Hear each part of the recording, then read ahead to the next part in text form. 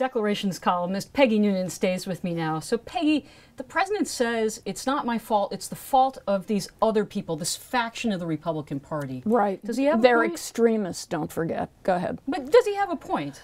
Or is the president supposed to play a larger role here? Forgive me, I'm going to be rude. He has a talking point. I think part of him thinks this is true, and part of him thinks I'd really like it to be true.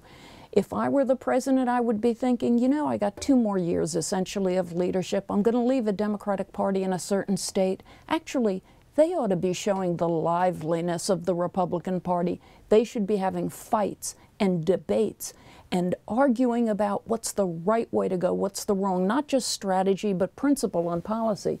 The party, his party, ought to be having these arguments. I guess they'll delay them. Maybe they'll break out in 2017. Do they have to have them? I mean, they essentially just won here. You know what? The Republicans are trying to figure out what they stand for. Their issues are existential. What do we mean as a party? What do we stand for? Do you see the Democrats doing that? If you don't see the Democrats doing that, then what are they just doing? Being a conglomeration of constituencies that are tied together over one thing, and that is money. Do you know what I mean? That's not a lasting political thing. You want to be a political party in evolution, not a political party in weary, moribund stasis. Are there any presidents in history that you would point to that encourage that kind of debate on the left? Not so. Debate is not the word I'd use, but I'll tell you, I'm feeling a certain protectiveness towards someone I never felt protective before. We're all celebrating Jack Kennedy. It's wonderful. We remember those days. He was such a compelling figure.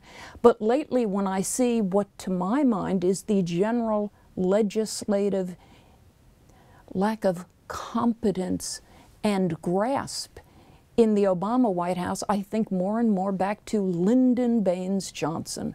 The president, the Democrats, never brag about who yet legislatively had gifts and acumen and in fact bullied through JFK's legislative desires after he left.